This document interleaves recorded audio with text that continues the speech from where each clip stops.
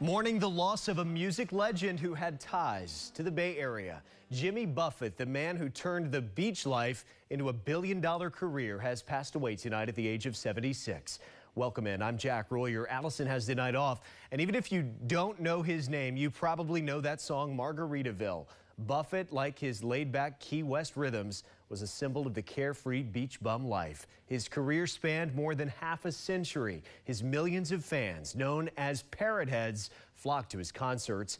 In an interview in 2018, Buffett said he was glad he offered them a way to escape life's daily grind. I think everybody needs a little escapism. You'd see people coming from work, taking their ties off and putting their Hawaiian shirts over their suits. Tonight, some of his fans packed a bar in Gulfport to remember the well-known and beloved singer-songwriter. The performer this evening was a musician who knew him well. Guitarist Roger Bartlett is a former member of Buffett's original band. News Channel 8's Justin Shecker spoke with him and joins us live from Gulfport with this story. Justin, good evening. Jack, good evening to you. Hundreds of musicians contributed to Jimmy Buffett's Coral Reefer Band during his 50-year career. Guitarist Roger Bartlett was the first. Together they toured as an acoustic duo for the release of Buffett's most beloved song. How many people get a chance to know a cultural icon?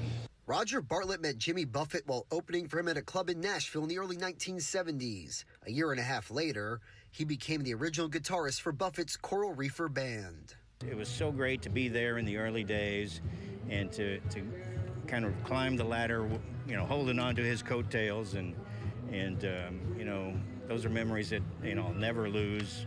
By 1977, Bartlett had left the band, but he remembers flying down to Miami for the recording of the Changes in Latitudes, Changes in Attitudes album featuring Buffett's most iconic song, Margaritaville. And the bass player, Harry Daly, used to say, you know, that intro, like was your lick.